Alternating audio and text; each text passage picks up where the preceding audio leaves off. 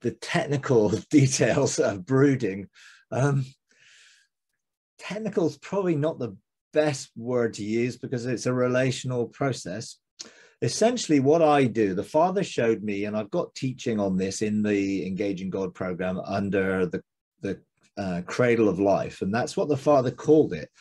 I was engaging with a group of people, and we were in the Father's garden, and there were these golden gates, and the golden gates opened, and people walked through it. Now, when I went through it, the Father said, I want to invite you into the Cradle of Life. And I thought, well, I've been into the cradle of creation. I've been into the chamber of creation, different things, but okay.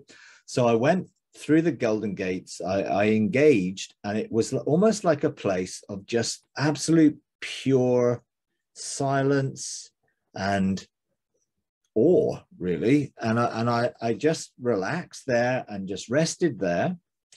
And as I turned off all of my thoughts, I began to feel the heart of God, the desires of God, and how that forms his thoughts about certain things.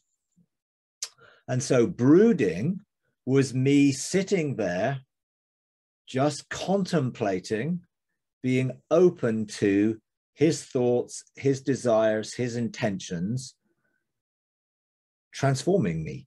Aligning, resonating. Yeah, so I resonated with the frequency of those thoughts. And it wasn't a process which was cognitive, and I tried to figure it all out. It was more feeling and experiencing. And as I was just sitting there and sitting like a hen would brood over the eggs. They sit on the eggs, keeping the eggs warm until the time comes for the eggs to hatch. And then they sit on the chicks and keep the chicks warm. So there's this process in which what God's desires and God's intentions begin to form in us, and we begin to resonate with them, so much so that literally what happened with me when I was sitting on there, I started to vibrate very, very gently, nothing violent, just very gently oscillating and moving and gently moving with the intentions of the Father's heart. And literally it was forming in me until I became in full resonance with that. And literally I then became his thoughts. Now, then there was another process, a step. When I was in that stage, it was no rhyme or reason of how long it took. It was whatever it took.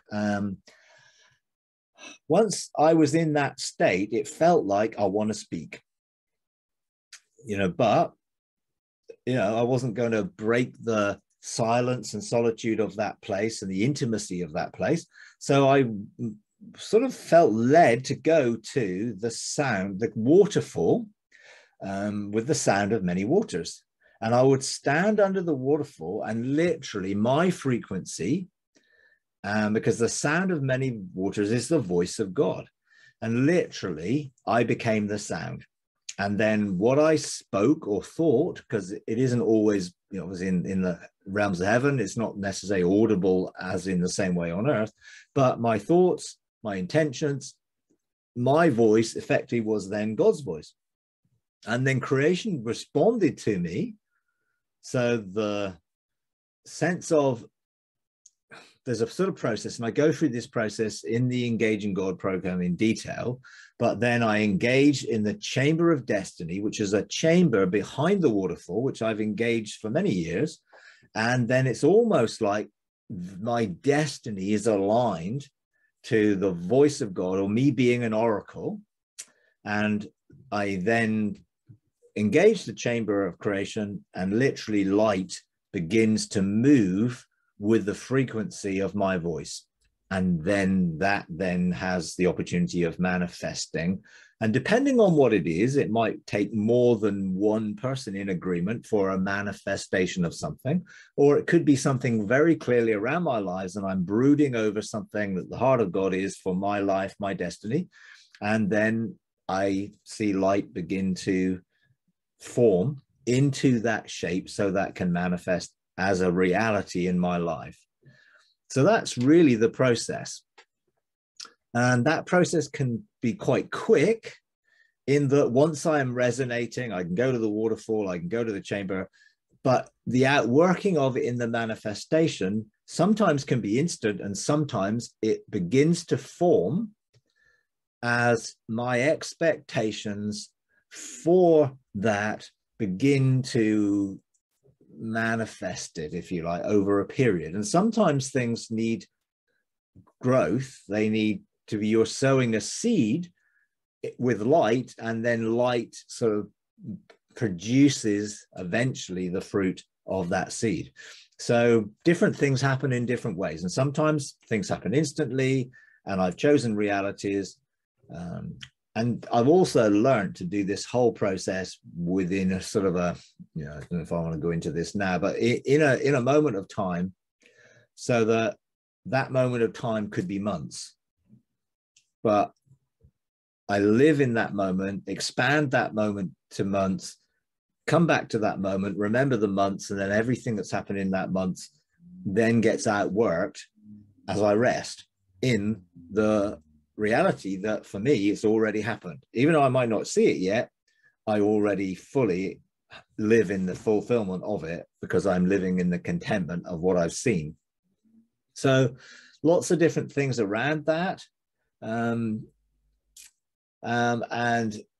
again, sometimes, God does it differently. And sometimes I'm just in the light of his presence, face to face, in that light, just being in that place of light. And sometimes all the light just seems to weave around me patterns, and it sometimes forms an organic shape, and like I am malleable or bendable, and I move into that shape and I'm conformed to that shape. And I just know that in that place, I'm in agreement with God's thoughts, with his intentions. And particularly when I do something in a group setting, sometimes you haven't got time with a group of people to go and, brood in the chamber of life for 5 hours or something.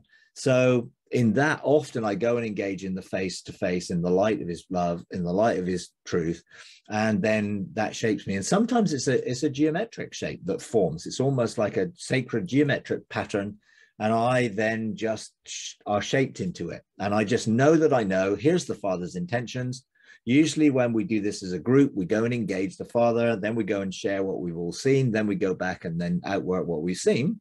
So normally then I just feel that I am already conformed to his desires and intentions. And then when we share that together, we all come together in agreement, and then we can then go and outwork his intentions within the earth shield or within the cosmos or in the gates and different things. So that's sort of how it works, but it's a very relational process. I'm relating intimately with his heart and allowing his heart to change my heart into agreement with his heart, and then I become his voice. That's really, and then I can speak and release his voice, and then creation responds and light begins to form that reality, technically called popping a quiff. But literally, my observation of the Father's heart then enables me to choose the reality which is aligned to the Father's heart. That's how it all out works for me. If you enjoy these videos, would you please take a moment to like, comment, and subscribe? It really does help. Thank you very much.